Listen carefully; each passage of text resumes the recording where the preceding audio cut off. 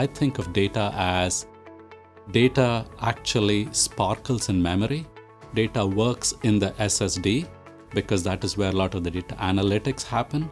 And data comes home, puts its feet up on the chair, watches TV, lives in hard disk drives. Ultimately, what this model says is that you need memory, you need flash, and you need hard disk drives, because all three together make data valuable to humanity. What this means is that when a company is going to spend on data, it's going to spend on all three. Ultimately, hard disk drives are the most efficient, cheapest, safest form of storage of data. So that's where it's going to be stored. Some of the data analytics usage is going to be very efficiently done in flash. It's going to happen there. Some of the data is going to live in memory because that's where it sparkles with the processor right next to it. And that's where some of the data is going to be. It's not either or, it is and. That's how I see it, which is why I actually think that hard disk drives has a very long relevance. It will live side by side with flash, which has a huge relevance, and it will live side by side with all the current memory technologies, which live very close to the CPU.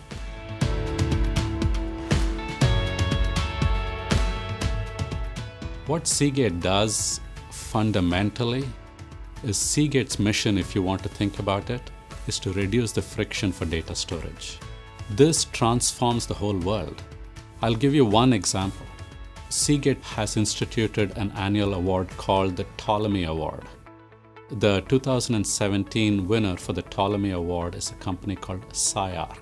You can think of SciArc as operating at the intersection of the cyberspace and archaeology. It is a non-profit.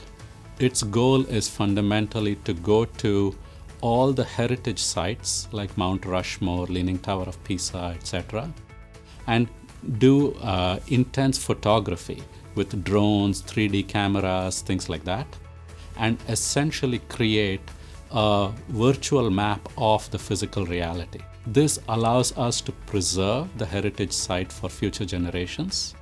It also allows you to get deeper and deeper insights into these sites. This is the kind of stuff that Seagate's mission of reducing the friction to data storage enables. This is just one example. And as we reduce the friction to data storage, the world is able to do more and more with data.